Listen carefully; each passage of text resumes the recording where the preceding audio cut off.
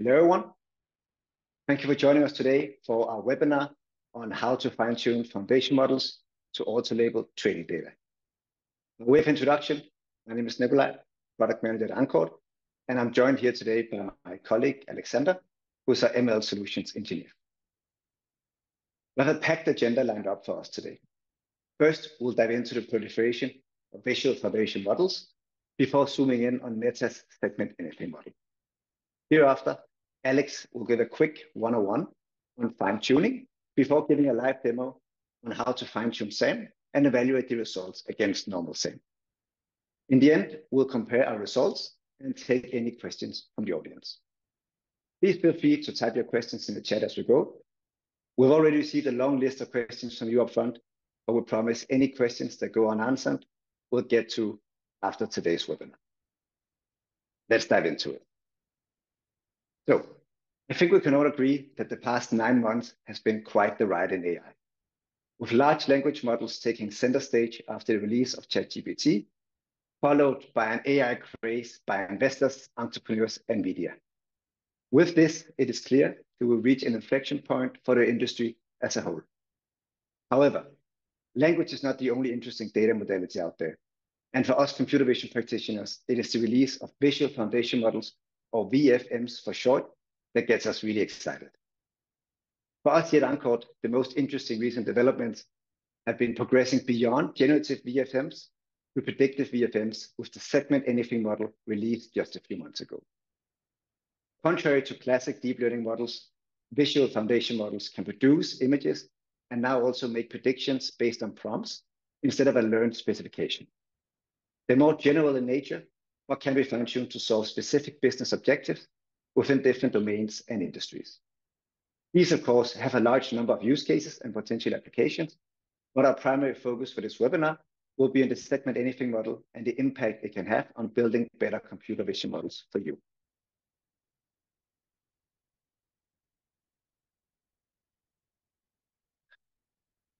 To kick it off, I want to shed some light on the 3 large model groups that are forming in the VFM space. To our left, we see predictive VFMs. These are VFMs that can take a prompt and turn it into a prediction. In the middle, we have generative VFMs, prompt to image. And to your right, we have multimodal VFMs that can either turn text into images or images into text. If we look at who are leading the innovation across these 3 model groups, we've seen significant innovation from Meta in predictive models with the release of Dino V2 and segment anything model, new AI powerhouses, Stability AI and OpenAI with generative models such as DALL-E and Stable Diffusion, and both OpenAI, Microsoft, and Google with upcoming multimodal models, of which GPT Vision and Gemini are rumored to be released very soon. I don't think I can understate how excited we are at Ancord to play around with these new models and uncover how they can do super cool things and solve some of your problems in the future. Lastly, we've seen a flourishing open source community come together and develop models across all 3 groups. For today's webinar, though, we'll be focusing exclusively on predictive VFMs. Should you be interested in hearing more about some of the other model groups, please do let us know in the chat or contact us afterwards. We can go into detail at a future webinar or on a call. So, on a high level, how are VFMs built? They're all built following the same 3-step methodology. First, you create, curate, and annotate a large, diverse dataset. Secondly, you develop a scalable and promptable model architecture that supports a wide range of downstream applications. And lastly, you pre-train a model with promptability and generalization in mind, building a base understanding of common objects and scenes. When you decided that you'd like to explore how to use VFMs for your use case, it's important to consider what type of problem you're facing, as this will help you understand whether it's applicable out of the box, whether you should try to fine-tune the VFM, or perhaps use it to support your in-house annotation process. At Ancord, we look at this decision through 2 variables: robustness to error, so whether your use case is very sensitive to errors or insensitive to errors, and use case complexity and diversity, looking at the complexity of objects and scenes you're looking at to predict, and the diversity of the environments you're predicting in. If you, for example, are looking to build a simple fruit identifier or quick prototype with low requirements to error, and simple complexity, you could consider using the VFM out of the box combined with a simple object detection model. And on the other end of the spectrum, if you have a very complex use case with a low margin for error, such as a complex medical diagnostics problem, you could consider incorporating a fine-tuned VFM into your annotation process. I'd like to clarify here, though, that when you're selecting how to apply a VFM to your problem, there's other factors you should consider, such as the latency requirements for your problem, the performance, the cost, and so on. Okay. Let's unfold two of these use cases in a simplified diagram. On the top row, we see a complex use case with a foundation model integrated to support annotations. Here you'd supply your fine-tuned VFM with unlabeled images and prompts, resulting in a set of mask predictions. Next, your QA team of reviewers would review each task and make smaller corrections and add potential descriptive attributes to the mask. Hereafter, you train and evaluate your model before deploying it in your production environment. In the bottom row, you see a simple use case. Here, you could combine an object detection model, such as Grinding Dino or YOLO, to generate prompts and classes that the VFM can turn into live predictions for model inference. I hope that gave a baseline understanding for the different types of VFMs and what to consider when applying them to your use case. Let's dive into the segment anything model now. We'll first give a quick overview of SAM, how it was trained, and then we'll move into the fine-tuning experiment that we're waiting for today. For the segment anything model, Meta curated 11 million images from the web and external partners. These images were annotated in a three-step process described by Meta as their internal data engine. First step was purely manual annotations. Here the images were annotated manually following the traditional annotation approach. This was used for the first 100,000 images that they looked at. Secondly, they followed a semi-automated process. So they created the first iteration of SAM that was trained based on these first 100,000 images. And this was used to support the labeling of the next batch of images using a standard set of prompts, whereafter a team of annotators would review and edit the mask. This took them to a total of 300,000 images. And lastly, they conducted a fully automated annotation process in their internal data engine. Because at this point, the model has reached a performance threshold where it was possible for the team to fully automate the rest of the labeling process. So they employed a grid prompt methodology with which they labeled the remaining 10.7 million images and also relabeled the 300,000 other ones.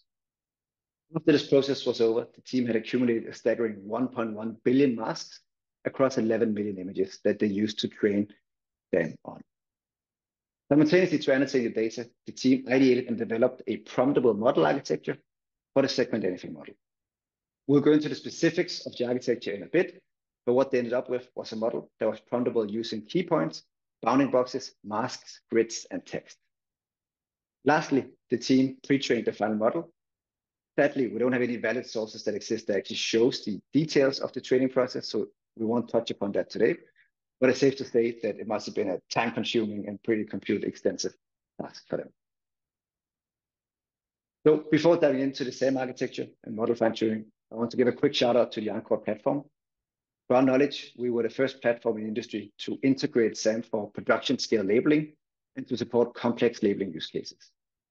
We've continuously improved the way you interact with the model on the platform and improved the workflows around it.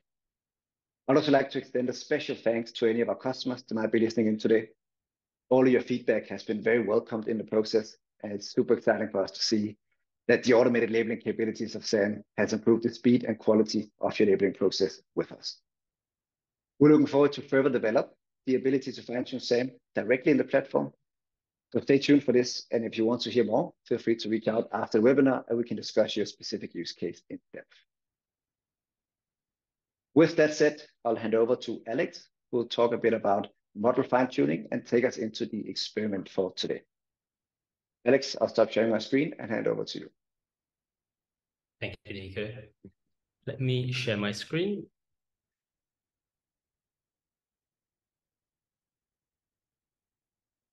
Fantastic. So today we're going to dive into the details of model fine-tuning, specifically fine-tuning SAM, but also trying to have a sort of an understanding of a general approach that we can take to fine-tuning these large state-of-the-art models that are published by companies like Meta. So firstly, what is model fine-tuning? So these publicly available state-of-the-art models tend to have very custom architectures, and they're typically supplied with pre-trained weights. So practitioners can check out usually an open source GitHub repo, download the weights for the model and use it for inference. So for SAM, for example, we have a range of weights available to us depending on what kind of size of model we want, and then we're able to use it for inference. As Nico mentioned, we integrated this very early on into the main platform so that we could speed up the segmentation workflow of annotators. So we want to make sure that we fine-tune models by using both the architecture and understanding the architecture, but also starting from a good baseline. And that baseline is going to be the model weights. The weights will have been generated, for example, as Nico said, over these 1 billion examples, and they will have seen a certain range of data. Typically, this data could be quite diverse, but it might miss out specific use cases that you might be interested in using a model for. For example, if we've got a model that's been trained on lots of street-style imagery and images captures from phones or cameras, for example, it might not perform well in a geospatial context because it's a completely different orientation and different type of data that's being looked at. So over this sort of whole flow that we can see here, we've got several steps that we need to consider before we start the fine-tuning process. So first, we need to select a VFM. We need to think about a bunch of considerations. For example, what is the license on this VFM and are the weights available? What can we actually do from a sort of practical perspective there?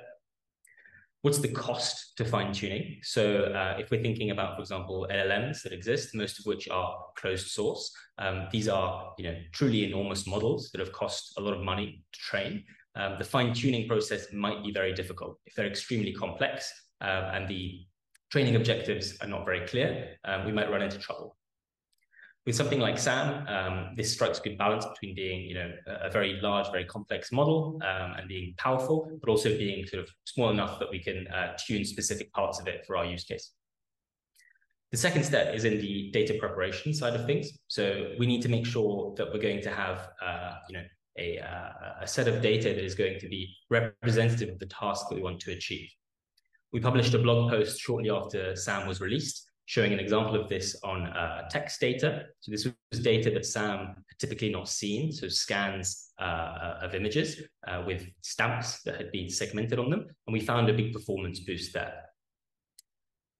We'll also be showing in this webinar an example on some more visually appealing data. So this image of marine clams, which we'll show in a second. And this is a good use case because the segmentation masks can be quite tricky. It's a low contrast environment, and it's an object that maybe SAM has not been fine-tuned to perform well on.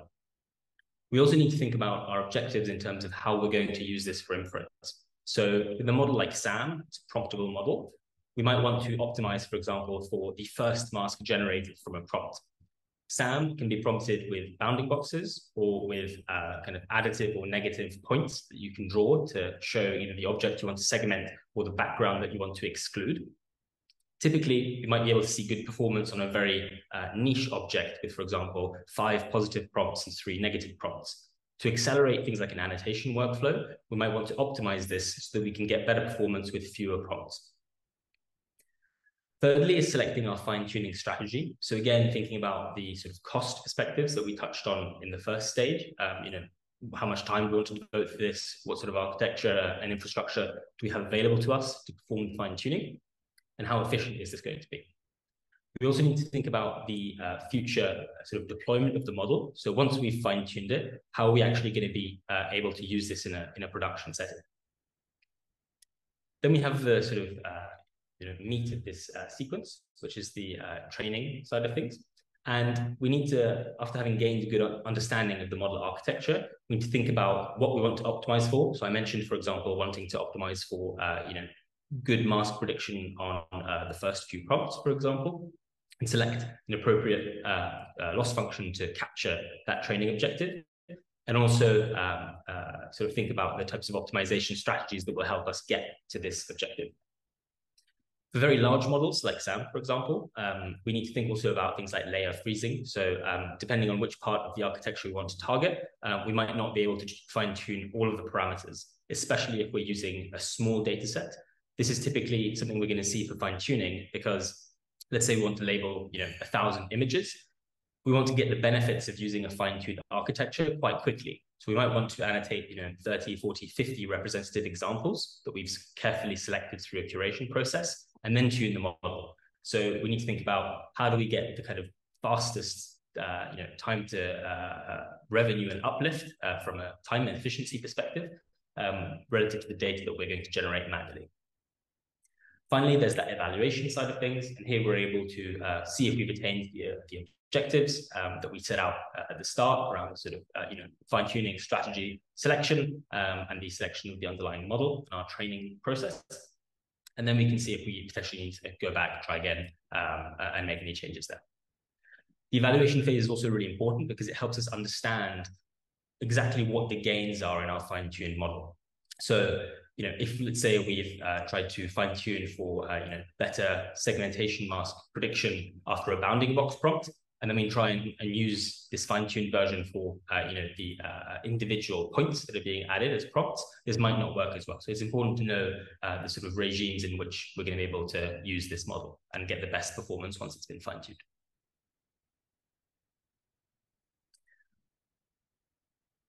Great.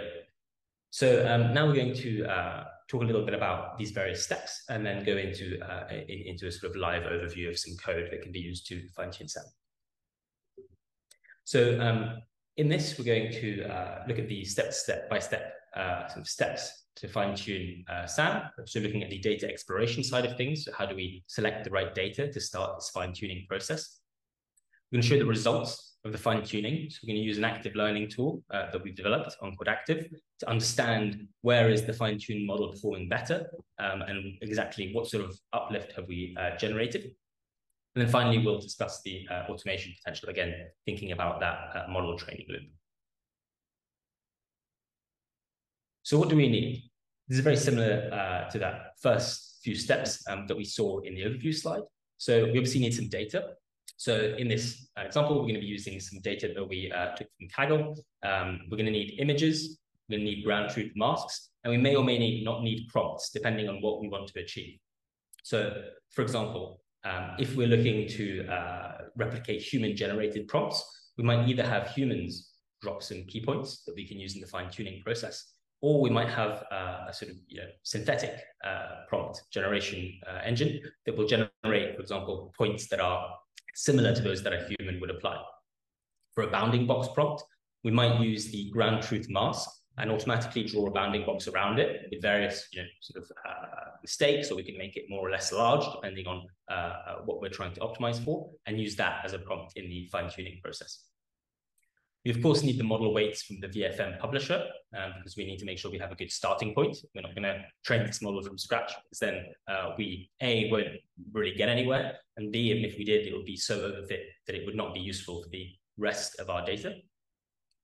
We need a good understanding of the model architecture. So as I mentioned earlier, these models can be very big, have lots of parameters, and we need to understand what to fine-tune to try and get to our objective. We'll, of course, need a GPU infrastructure, so we need to be able to have this process be something that is going to run in some reasonable time so that we can see results and we can make changes if we need to. And then finally, we need the sort of active learning side of things. So that is from the start, so from the data curation side of things. What data are we going to label to fine-tune? And also, how do we evaluate our model? So the SAM architecture has a couple of key components. So we have the image encoder, which will take an image that you want to generate a segmentation mask for and encode it. This has a truly large number of parameters. It's got about 8 billion parameters. So in this particular case, we're not going to fine-tune that because it's going to be essentially, it's not going to help us achieve our objective. We have a prompt encoder that can take these key point prompts or bounding box prompts and encode them. This is something that could be fine-tuned. It does not have a huge amount of parameters, but one of the issues is that it sits behind the mask decoder. So if we're trying to backpropagate from our final generated mask, we've got some issues there in terms of being able to effectively fine-tune this layer. We also have the mask decoder. So this is what takes the encoded image and the encoded prompt and then generates a mask. This has a large number of parameters, but it's not as large as something like, for example, the image encoder. It's something that we can reasonably expect to fine tune. Depending on, again, the use case and the training objectives, we might need to do things like freeze some of the layers in this decoder to make sure that we can fine tune the model properly. So one of the things that I wanted to focus on for the model fine-tuning piece before we go further is the image pre-processing step. So models like SAM, when they're delivered, when we do have the code, for example, like we do for SAM, they are built to be used in sort of inference mode. That's what the publishers of the model expect people to do with the model. Of course, we want to fine-tune it. This is not usually easily achievable just out of the box. You can't just take the model and try and train it straight up. You have to go and look at the model internals, prepare your data, and do other sort of transformations. So looking, for example, at the flow of data through the model to achieve the same result and be able to start the fine-tuning process. So you can see I've got a couple of links here. We have a full blog post with links to various key parts of the SAM architecture, which you can check out later. But here, for example, for the pre-processing step, if we go into the actual SAM code, so this is in the in Meta's repo. So you can see here, this is the segment anything model. We can see a couple of things. So we can see, for example, here we've got all of these no-grad decorators, which obviously we don't want to have in the fine-tuning process because we can't optimize. We can go look and understand how is SAM pre-processing the data, for example, before the image encoding step. So we see here there's a pre-processing method that's being used. There's also here this nice set image function that's being used. So this has two kind of benefits to looking at this. One is to really understand what's going on, try and understand exactly how the model works, which is going to help us in the overall fine-tuning process. But also it allows us to take this code out and pre-process our data, for example, to be more efficient when we're going through the fine-tuning process. So we're going to be using two data sets here.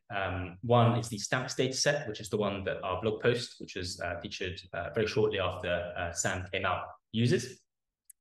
This has around sort of 500 images and masks. The use case here is insurance OCR. So if you've got a bunch of files, for example, where there have been annotations that have been made, we want to make sure that we're able to segment these stamps, for example, efficiently. The second data set, which I think is more fun and visually appealing, is the clams data set. So there's a nice marine life data set on Kaggle, and it has images of these very nice clams. An application for this is, for example, marine conservation. But one of the reasons why it's nice to look at in a fine-tuning process is what I mentioned earlier. These are quite specific images. You can see these masks are quite tricky.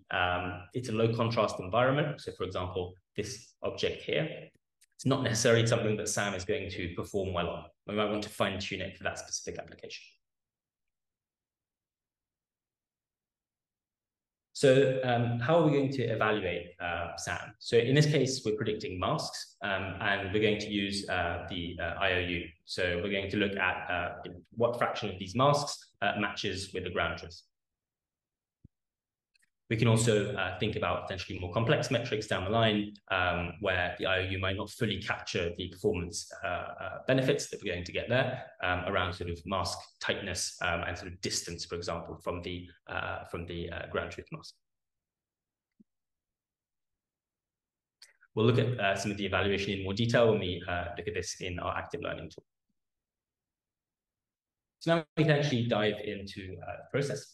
So we're going to look at two things. First, I'm going to show you some of the data set exploration features so that we can prioritize the data that we want to label, understand what this clams data set actually looks like, and then we can dive into the Colab notebook.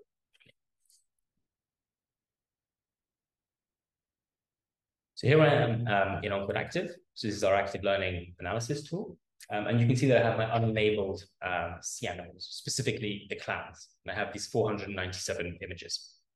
We can see some top-line stats around the images. So these are metrics that are being computed over the raw data to try and understand, how is this data distributed? Potentially, where are we already going to want to focus our efforts on in order to build a representative data set for the fine-tuning process. If I dive into the Explorer side of things, you can see all of these unlabeled clams here. There is some diversity, but we can also find some trends here. So for example, if I go in and I look at this cluster, we can see that these are sort of style clams. And we might think, let's tag all of these and start a subset so that we can annotate them and fine tune for this specific use case. This cluster over here is going to be extremely sort of blue, large clams. And we can also think about targeting these for a specific use case. So it gives us a good understanding of our data. And we can go in and apply tags for prioritization so that we can then, as I mentioned, create those subsets for annotation, but also create a representative subset for the training process. So having gone away and annotated some clams, we can actually start the fine-tuning process. So you can see we have a Colab notebook here. Its structure is very similar to the sort of blog post that we sent out a few weeks after SAM was published, which will again circulate after this presentation. So we can look at a couple of things, go through this in order. You can see that we do some very vanilla sort of setup, getting the model weights and installing the relevant sort of packages that we need to perform this process.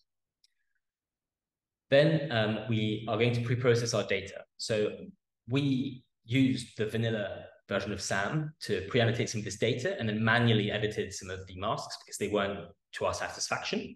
I did this in the Encord annotation platform. And what I'm doing here is I'm essentially accessing my project and downloading some of the data. So you can see here, I'm getting my polygons and converting them to masks. Then I have a very sort of straightforward prompt generation code. Again, as I mentioned, we could go with something more complex. So we can generate, for example, point prompts randomly within the ground truth masks. We can also generate bounding boxes. In this case, I'm just generating a box that's very tight already around the mask that we want to use so that we can see what the performance is there.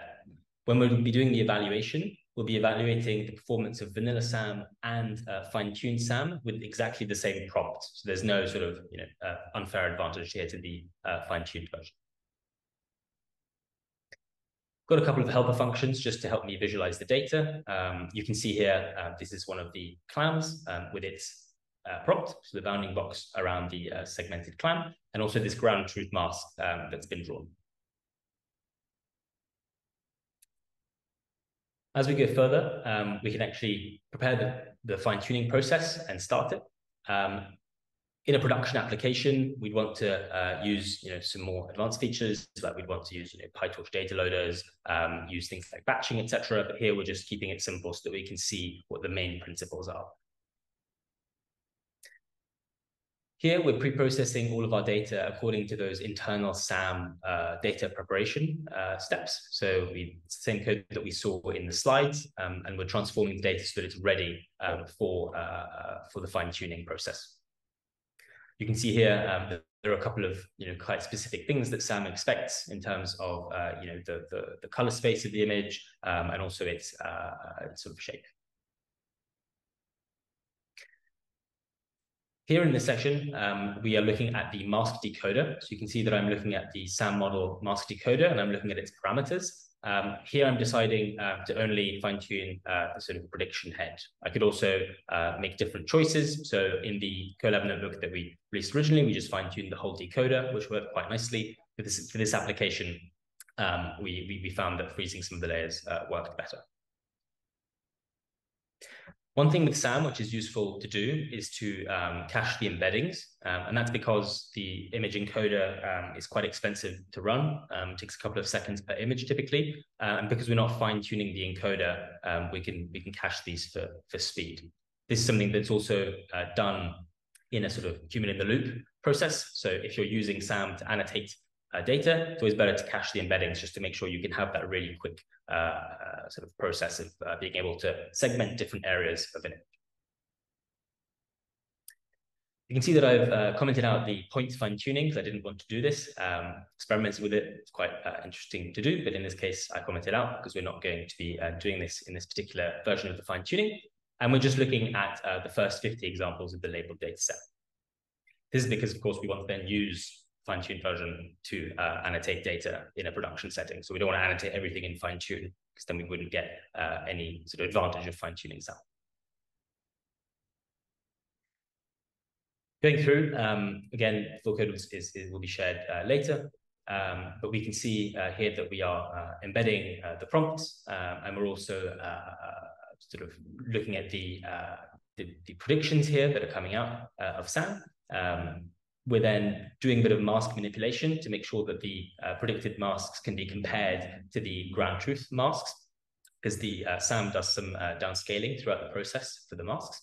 And then we're able to call our loss function to evaluate the performance of SAM and go through that fine-tuning loop. Of course, then we can save our model weights so that when we do the performance evaluation, we're able to perform inference with the same prompts and the same ground truth data with both the fine-tuned version and the baseline version of SAM.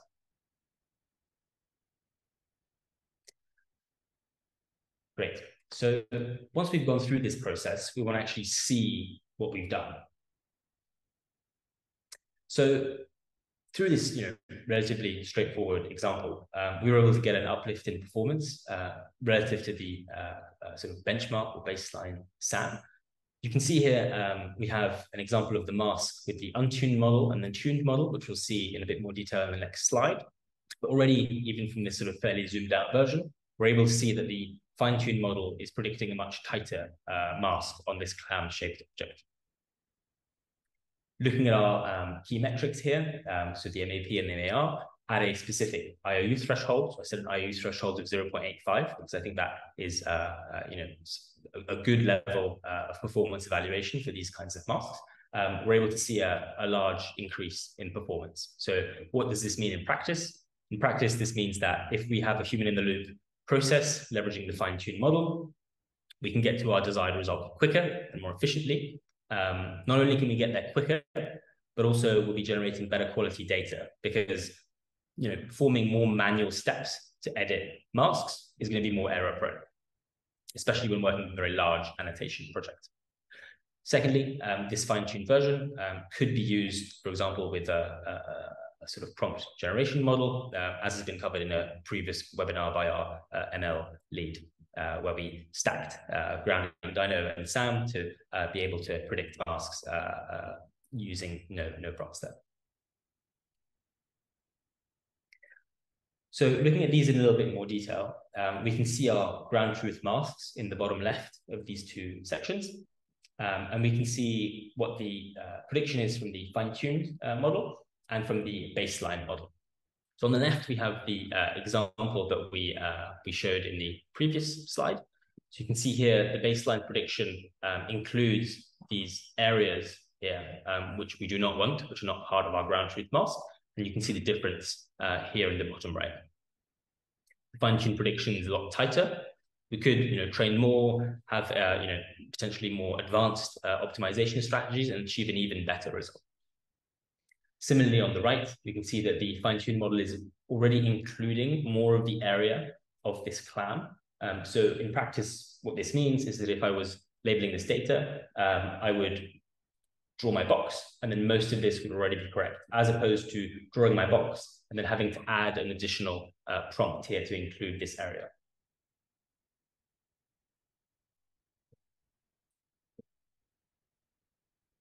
So now we're going to go and look at OnCode Active with the results of our fine-tuned and our baseline model and go into more detail as to how performance has changed. So you can see here that I have sea animals clams. That's my baseline prediction, and I have the fine-tuned model. So if I go into the predictions tab, what I've done here is I've imported in the ground truth masks, and I've also imported in the predictions from baseline SAM, and also from vanilla SAM in that other tab. You can see here that we're looking at this fairly dismal performance from the baseline SAM, and we can try and understand why that is. So what regimes of sort of data is our model performing badly in? Is the baseline model performing badly in? If I go further down here, you can see this metric correlation. So these are the same metrics that we saw in the overview of the data section when we were doing our data curation. And we can start to understand which ones are correlating well or poorly with the model performance. So we can see here that blueness is strongly correlated with model performance. It makes sense. We sort of identified one of these clusters of blue clams, and this is an area where the model might be performing poorly. So we can go and zoom into it in more detail. If I compare this with the fine-tuned version, and I crank up the IOU parameter to the same level as the baseline one, we can see the difference in performance. So we can see these headline stats that we saw in the slides. We can also see true positive and false positive rates for the fine-tuned model. Comparing that baseline model, we can see here again that we've had a big uplift in performance. So diving into the blueness metric, which we saw is sort of strongly correlated with model performance, I can go in and draw this graph. Again, I'll bring up the IOU metric to the same as what we were looking at in the slides. And you can see here that the baseline model is performing badly for these clams that have these low values of blueness. The histogram here is the number of samples that are in each bucket, and then the sort of line is the precision there as a function of the blueness. Comparing that to the fine-tuned version, we can see here we have much better performance in this low blueness area, and the overall precision curve is a lot flatter. We're not performing well for this extreme value of blueness. That's the only sort of area where the fine-tuned version is not working as well. We might want to dig into that further, consider different fine-tuning strategies, maybe train for longer, or annotate a bit more data in the high blue section, because maybe we didn't have enough of that in our fine-tuning process. If I go into the Explorer, we can then see what these samples look like. So I can look at the data metrics. I can look at blueness. And again, put a parameter for the IOU here at 0.85. What this is doing is it's showing us the ground truth masks and the predicted masks superimposed. And we can see the ones that have been tagged as being correct mask predictions and incorrect mask predictions. So going back to the baseline model here, if I go again and look at blueness, I'm looking at the IOU, and I can see for these examples here, these low blueness examples, which if we recall that precision curve were ones where the model was not performing so well. And we can see the difference in the predicted mask and the baseline mask. If I zoom in here, just look at this in a little bit more detail, you can see that this mask is very much off relative to the baseline mask. So you can see here it's included this whole area, the sort of rock behind the clam, but actually what we're interested in here is the opening of the clam. If I compare that to the fine-tuned version, we can see here that there are these examples where the new version has performed a lot better. There are still areas of improvement. So we can see here there is still some masks where it's not performing as well as it could, but overall we're performing a lot better. We're picking up far fewer of these examples where we have a bad mask. So this is the non-fine-tuned version, and looking again at the fine-tuned version, you can see these masks are a lot tighter and of higher quality.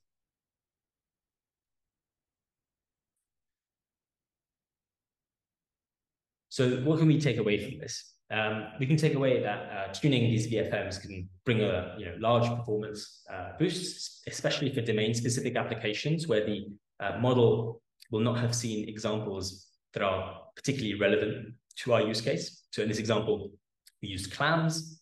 In the example in our previous blog post, we used text segmentation, which is quite a specific sort of domain there, where Sam had not seen these examples, and we saw in practice that it wasn't performing so well. So again, using these kinds of tools for analyzing the performance of the baseline model, we can decide whether we want to undergo a fine-tuning process.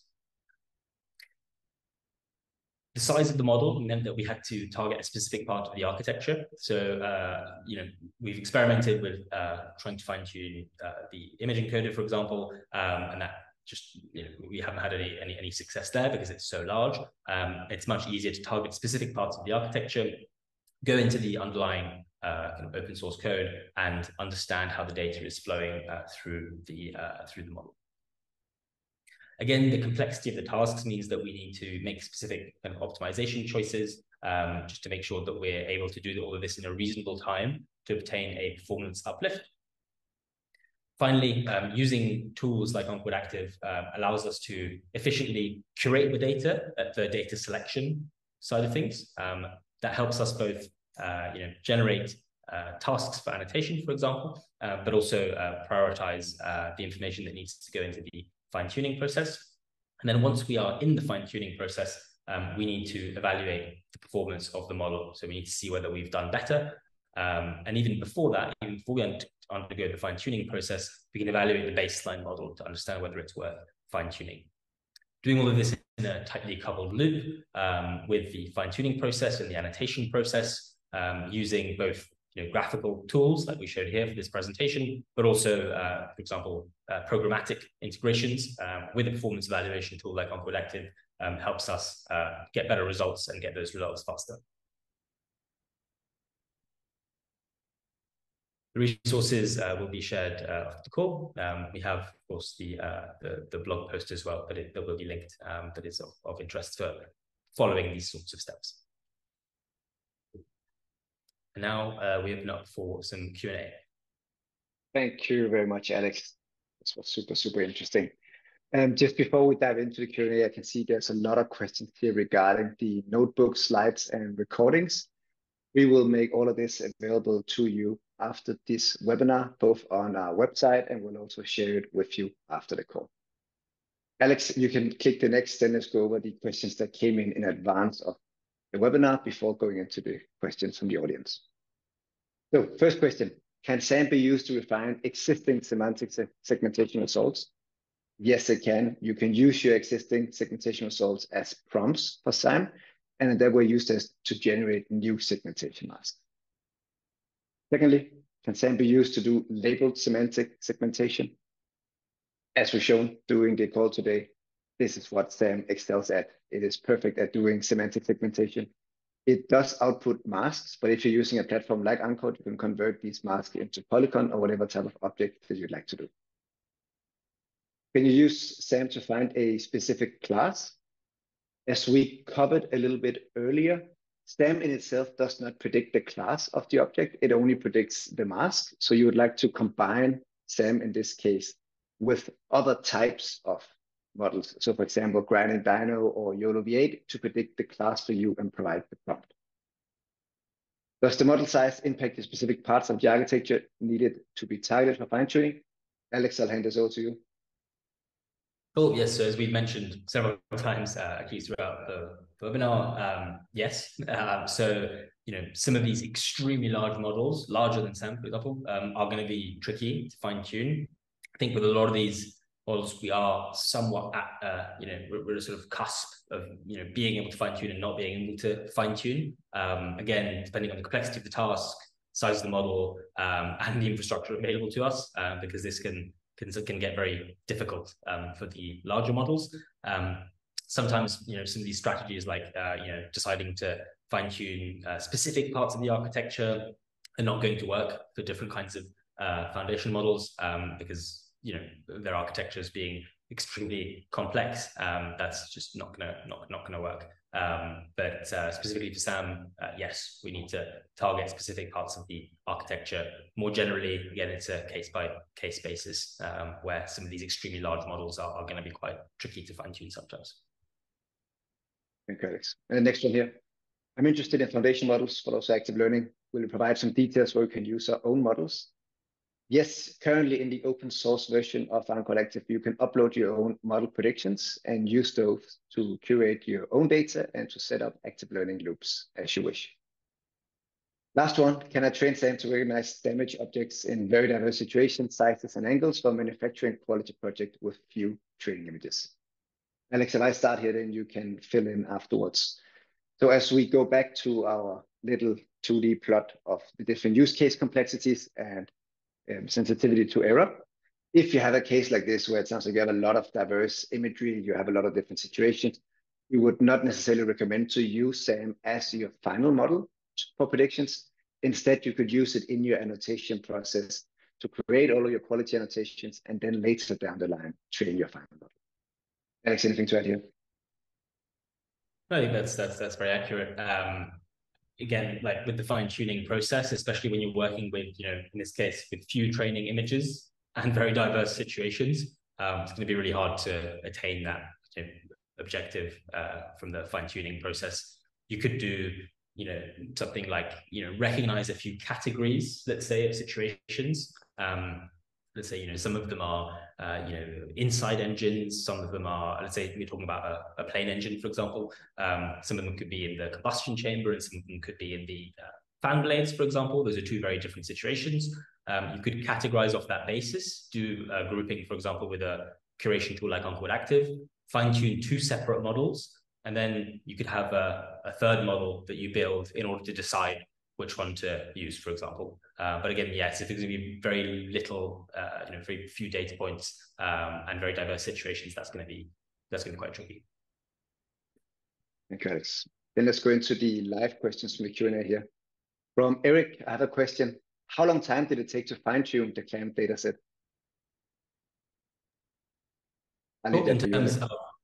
Yes. So in terms of the process, took best part of a sort of day to start setting things up, specifically because it was a trickier data set to fine tune on than, for example, the text data set that we had in our blog post. So it required a little bit more sort of hand holding there. In terms of the actual compute time, we're talking sort of on the order of tens of minutes, hours, not sort of weeks. So order of magnitude of sort of intraday for that process. Thank you. Then we have a question here from Auro. In the active learning tool, I saw the part on viewing performance metrics and visualizing results. But what tools do you have for selecting the most important erroneous points for annotation and correction? So for Uncollective, we have two different versions. We have an open source version and a deployed version. In both versions, you can do label error selection. That means you can upload your model predictions and use those to find label errors in your dataset.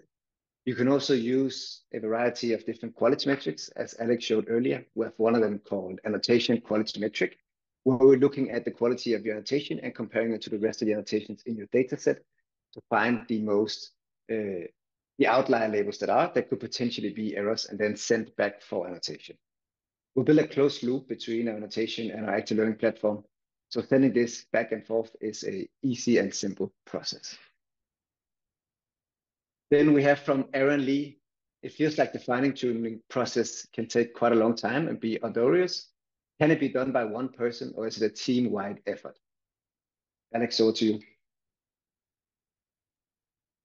Cool. So, I mean, it can be done by one person. I did it myself. But, again, depending on the situations. So you mentioned this engine example, so manufacturing use case. That could be something that's going to be much harder to do.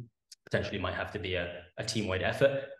Personally, like I have found, that this can be a somewhat arduous and experimental process. The best way to go about it, of course, is to try and automate all the hyperparameter optimizations so that you can find the best strategy for fine-tuning. Can be something that's harder for very, very non-standard kind of data sets.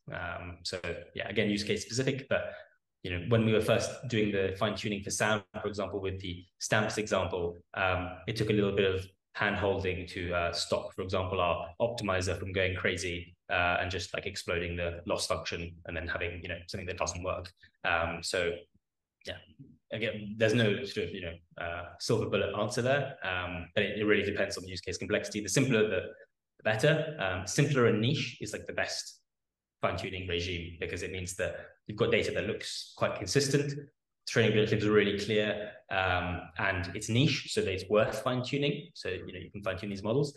If it's going to be something, really complex and diverse, then you're going to have a difficult time fine-tuning unless you have a lot of data and, a lot of compute power and a lot of, top ML engineers to do this in a very, scientific and large-scale process. Next one. If there are two or more objects in one image, can SAM be used to segment them both? Yes, in this case, as long as you're providing prompts for both objects or multiple objects in an image, SAM can segment all of them. If you're, for example, using Ankor's platform for segmenting these different images, you simply provide one prompt for the first image, hit enter, and then a prompt for the second image and hit enter. Then, as I can see, we still have a bunch of questions here, so let's go a little bit over time. There's a question here on the best model to detect very low contrast structures from NeuRAND. And specifically, he's talking about the three types, SAM, VIT, and then, well, let's take SAM and VIT. See, the third one here is not really written out completely. Cool. So yeah, I'm unmuted. The main sort of consideration there is, if you're going to fine tune or not. So between B, L, and H, H is going to be the best ones. They're sort of representative of the different sizes of the model. Obviously, fine tuning the biggest one is going to be extremely difficult. So, the B model is the one that I selected here because it's the lightest one. And so it's easier to fine tune. If you wanted to fine tune the largest one, which I think is H, that is something that's going to be really difficult and tricky. Again, we're already, I think, quite at the limit of the kind of, parameter numbers and the complexity of the architectures for fine tuning to happen on these small data sets. So yeah, it depends. Again, it's the sad answer. But yeah, you want to select the one with the lowest and smallest model in order to be able to fine tune it properly. One thing for low contrast images is you can do more kind of data pre-processing to try and bring out like specific features before you then pre-process the input into SAM. Moving on to the next one. Here from anonymous attendee. Thank you for the presentation, Alex. I tried to run your Colab notebook with stamps and it worked fine. Then I loaded my own data, checked everything was okay, but the model didn't learn at all. Loss was all over the place. What could be the issue? Needs to be mentioned that my data is very different from what SAM was pre-trained on. Would this potentially mean I need to fine-tune the image encoder? Thank you. Cool. Yes. So again, this is similar to the answer I gave previously. You could try and fine-tune the image encoder. See how you get on. I think it's going to be tricky. I've tried doing it. It doesn't always work because of the complexity of the encoder. I think in that use case, again, I don't know what the underlying data is, but you might just have to experiment with a lot of different optimization strategies, see which ones work best. The loss can be absolutely all over the place. I've seen it for some other fine-tuning use cases. And so it just takes a bit of hand-holding and mainly experimentation to get these things to work. Once it really starts going the wrong way, it really starts going the wrong way. So, things like, doing some learning rate scheduling, like checkpointing, doing some early stopping, these kinds of things might help you get better performance. But mainly, yes, just try and do some hyperparameter optimization around everything that's present in that fine-tuning process, and hopefully you'll get some good results there. Yeah, and here, if you need someone to ideate with, please do get in touch, and Alex and I can jump on a quick call and take a look at your use case here. Second to last question, Alex. What kind of minimal GPUs are required to fine-tune the SAM? Sure. The standard ones that are available in Colab tend to work well. So there's T4, there's A4 as well. Sorry, A100. We've done it with a range of them. So again, it depends on the use case. If you want to go really fast and you've got a lot of complex data and you want to fine tune, for example, the whole model, that's going to be something where you need a beefier GPU. But otherwise, yeah, things like a T4 GPU or the A100s will work nicely. Those are all available like on most cloud platforms, like on GCP, for example. You can use these, and the cost is not too high, especially for things like the smaller ones, like a T4 is a couple of dollars, I think, an hour. It's not huge. Thanks, Alex. And last question of today. Can you touch upon deploying SAM? Is it safe to just fine-tune and deploy it for use cases, or does it make sense to combine models? I can start here, Alex, and then you can fill in afterwards. So yes, it is safe to deploy SAM, but you should be cautious of the latency requirements that you might have for your use case. And you should also be cautious of which classes are you actually looking to predict. You mentioned here that you want to combine it with other models. You might either want to combine it with the YOLO V8 model, with a fast CNN, or with a grinding Dino model to make sure that you're predicting the correct classes for your SAM mask here as well.